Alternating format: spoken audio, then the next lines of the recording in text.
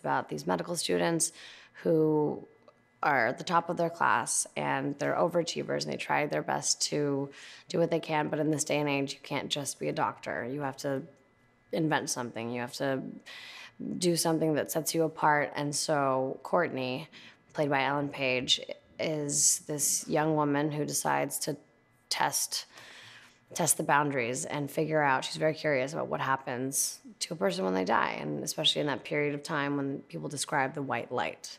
Is it a chemical that gets released in the brain?